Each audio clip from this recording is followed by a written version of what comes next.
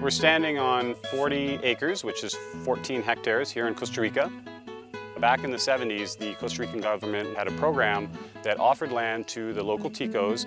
They would give them the land for free with a limitation that they couldn't sell it for 10 years and then they needed to farm it for coffee.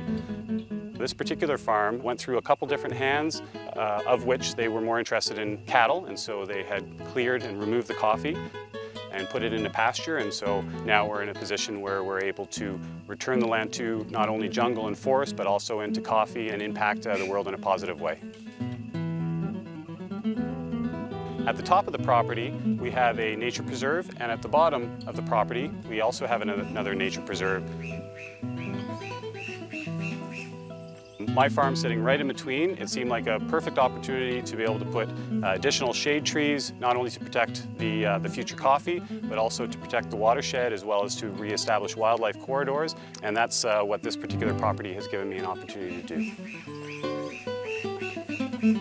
Two sustainable practices that we're planning on implementing on the farm in the future, one of which will be for fertilization, and we'll be reusing the pulps from the extraction of the seeds from the coffee cherries. And the second will be to put a micro-processing mill on site that has its own drying patio so that we can do 100% natural dried coffee rather than using fossil fuels or using wood in order to heat a drum and to actually dry them artificially. The other thing that we'll be doing is cleaning around the springs and then creating some concrete container areas so that we can gravity feed irrigation to the plants that require them. On our farm, we decided to grow our coffee plants from seed. The main reason for this is if we ended up getting established plants, they'd be coming from a nursery, and most of the nurseries are quite a distance from the farm. So instead, we've established a nursery that's very, very close to the farm in order to minimize the carbon footprint on not only growing right from the seed, but then the transportation to get them here.